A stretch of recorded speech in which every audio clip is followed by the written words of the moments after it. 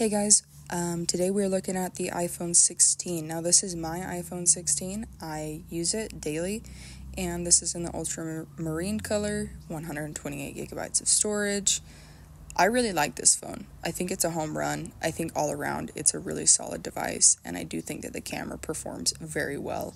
And in my opinion, I felt like I've always had a Pro Max and just didn't need all that much of a phone. So here I am with the 16, and I'm plenty happy. Now, the dedicated camera slider I have found to be almost non-existent for me because I never use it. There may be a time where it's kind of a gimmick to use, but other than that, I don't see a whole lot of value in the button. I wish that maybe they would have done something else with that space or just left it alone and put some money elsewhere in the phone.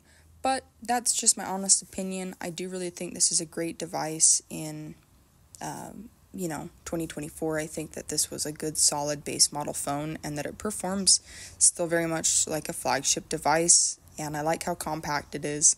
That's probably been my favorite part, is just a compact powerhouse of a phone. And I really like the camera setup this year. I think it was really sleek and good.